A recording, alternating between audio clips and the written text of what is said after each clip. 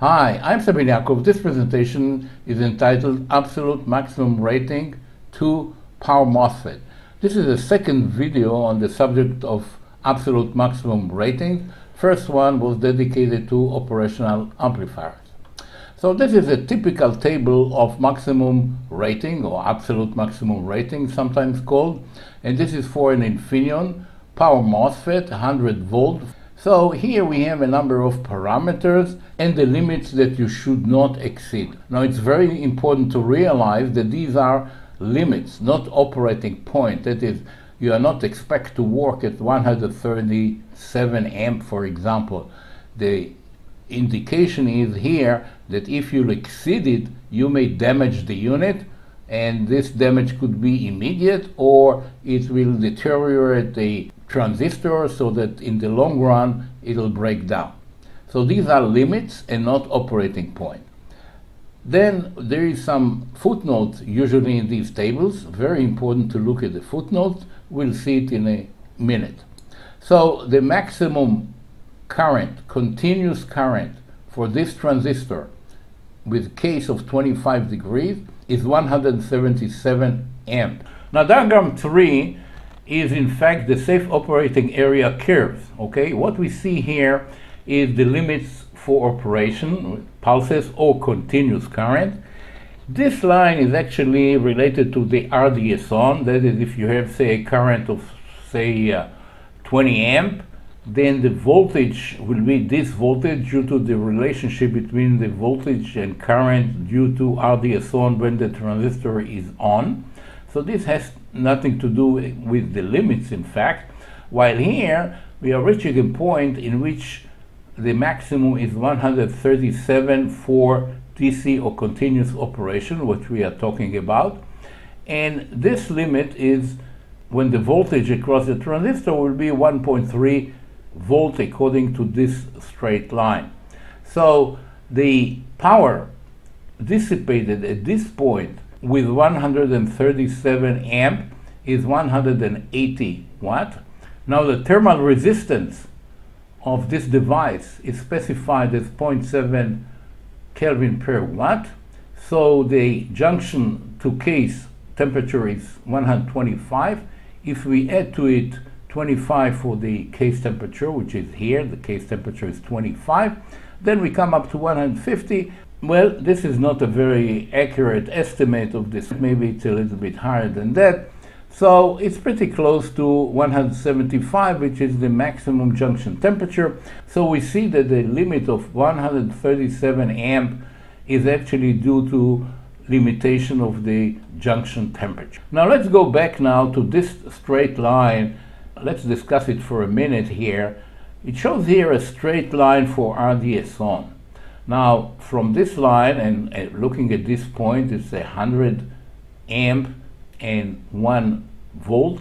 So the RDS on is supposedly 10 milliohm. Now, 10 milliohm is when the temperature is very high. You see that at 25 degree, this is from the Infineon datasheet, at 25 degree, the typical resistance RDS on is only 4 milliohm. Well, 98% the spread is a little bit higher than that, but 10 is when the temperature is very high. So the curve that they are showing here is actually for very high temperature. The idea is, I think, that when you have a high current, then the transistor heats up, temperature goes up, so you have to take into account a higher RDS on. But the point is that if you are at a lower current, say current here, temperature doesn't go up that much. So therefore, this slope is incorrect. So in fact, to be accurate, this curve should be something like that. That is, at the very beginning, it should represent the 4 milliohm. This is this one here. And as you go up, since the transistor is heating up, then the resistance is going up, and the slope will be changing accordingly. And at this point, well, they are showing 10 milliohm, which is a little bit high because it's a very high temperature, but still it is close to 10 milliohm. So this is actually the curve that should be here rather than this straight line, which many manufacturers are actually showing it this way. I'm now moving to the continuous current for 100 degrees centigrade case temperature, and it is specified to be 105. So again, if I'm doing a calculation of the junction temperature, which is the power, this I square, assuming again 10 milliohm of RDS on, 0.7 for the thermal resistance, I'm coming up again for this 177, 75, which is the maximum temperature. So again, these two are apparently limited by the temperature of the junction. Moving now to the pulse drain current. This is an instantaneous current for a short time. Doesn't say what is the width of this pulse, but it's referring again to this diagram 3, from which we can understand the following. 548 is for pulses which are shorter than 100 microseconds. Okay, if the pulse is 100 microseconds or shorter, then the current could be 548.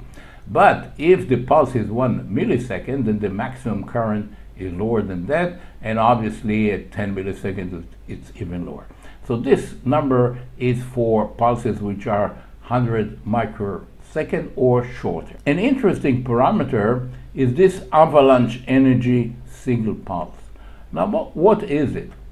What it is in fact the ability of the transistor to absorb energy while it is actually breaking down. That is, if you are trying to exceed the voltage of the transistor by injecting a current, then the transistor can actually absorb the energy while in the breakdown mode. That is, this transistor is 100 volt transistor, so it'll be like a zener of 100 volt capable of absorbing 340 millijoule. Now this information is given by another company, Toshiba, for this transistor, which is a similar transistor, and here they're giving also the dependence on temperature. That is at 25 degree, the capability is to absorb something like, I don't know, 140, something like that, millijoule. But you can see that as the case temperature is going up, the ability to absorb, this is the initial temperature that is before the pulse, okay? So as the temperature goes up, the ability to absorb going down up to really low value when the temperature is high. Why is this? Because the transistor ability to absorb the energy depends on how long can it sustain the energy before the junction temperature goes up above 175. So if you are already close to it, like 125, the case temperature, then the amount of energy that can be absorbed until you get to 175 is small. I'm going to talk about it in the next slides again to explore it further.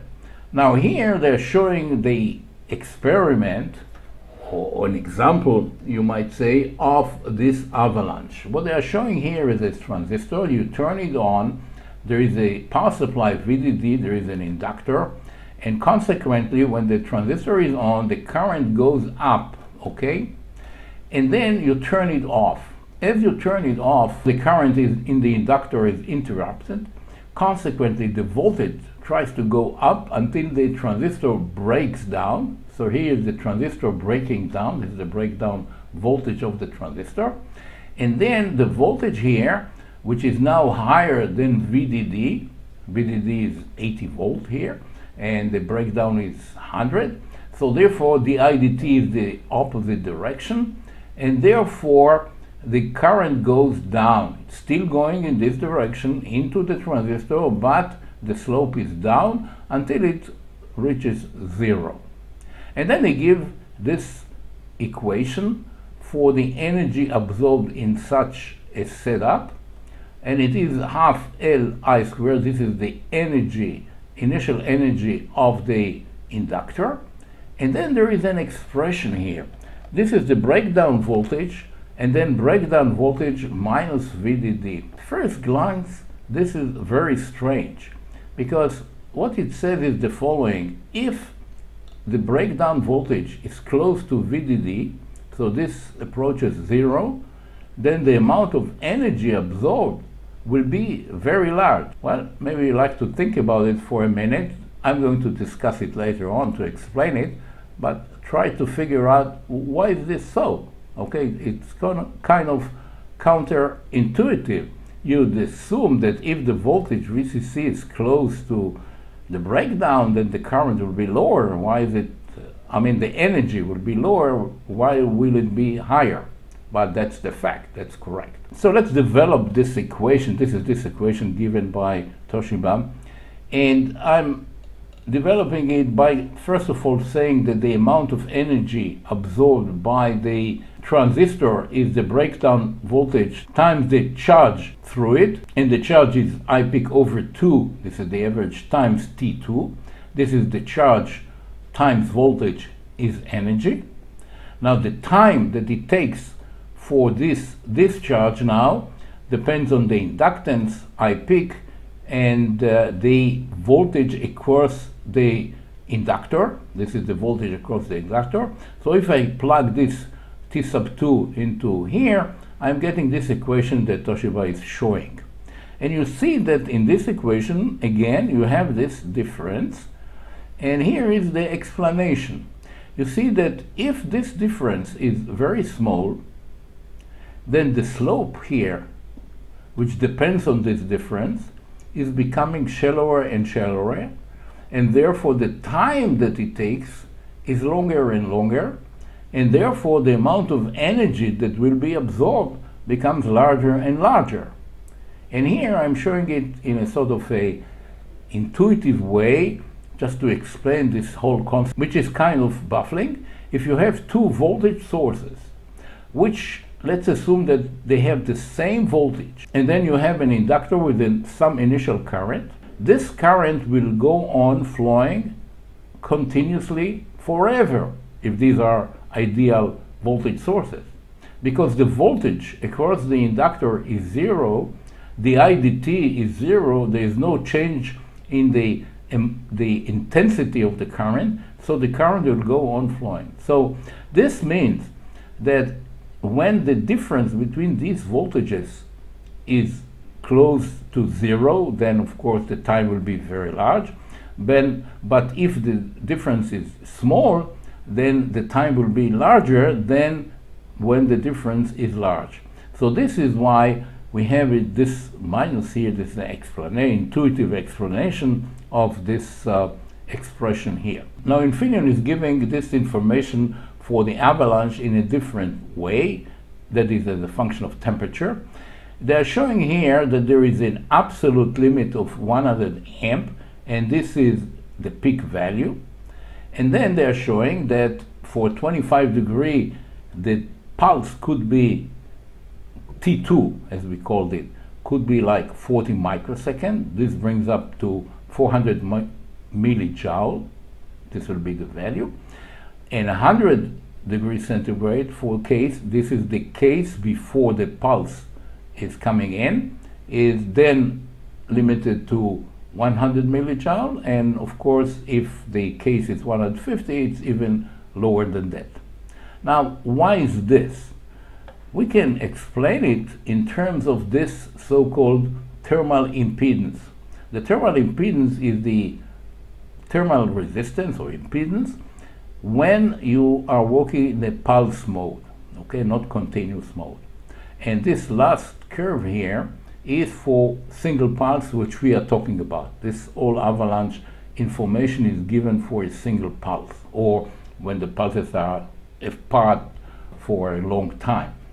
Now it shows here that if you have a 40 microsecond pulse, then the effective thermal resistance is 0.03 as compared to 0.7 for the continuous case. So it is a very low thermal resistance. And the explanation is that when the pulse is short, then the thermal capacity of the transistor actually absorbs the energy. So you really don't invoke a conduction of heat, but rather absorption by the thermal capacity. So this is why this is a small number. And Then if we consider that this is only 0.03, here it is, and I'm looking at the power dissipated, which let's have a look at, for example, here. We are talking about 100 amp peak. So the average during the pulse duration is divided by 2. So here it is. The voltage across the transistor is 100 volts. So the power during the pulse is 5 kilowatt. And now this power times the thermal impedance, which is 0.03, plus 25 brings us again to 175. So we can see that in this case also the limitation is actually the temperature of the junction. Now I'm moving to these parameters. First of all, the gate voltage cannot exceed -2 to +20. There's not much that we can add, although there are some question what will happen if the pulse is higher than that, that is, the gate voltage is higher than that, but for a very, very short duration. It doesn't say here.